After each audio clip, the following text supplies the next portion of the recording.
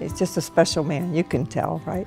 Oh, I met Mike when I first came here, and I didn't know if he lived here or not, but I just met him socially, and right away I thought he was a special kind of guy. She used to smile at me a lot, and so I smiled back, and eventually we got together.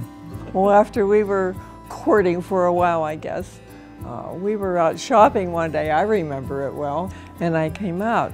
And he was sitting there kind of deliberating, and I said, well, what's up?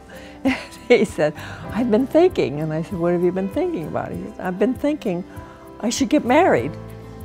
And I said, to whom?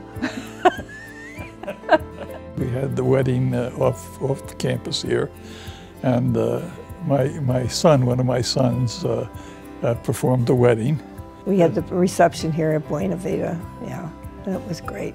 A big crowd. Yeah. We're celebrating here at Buena Vida with a Valentines party. We've been through many of them before, so we know they're great. We always have good music, and we have a nice little dance floor put down out there. Good food and good drink, and everybody's happy. Living at Buena Vida is like being at home. I mean, the people were nice, the staff is nice, the food is nice. We're very much in love with each other. We're just like young kids. Yeah.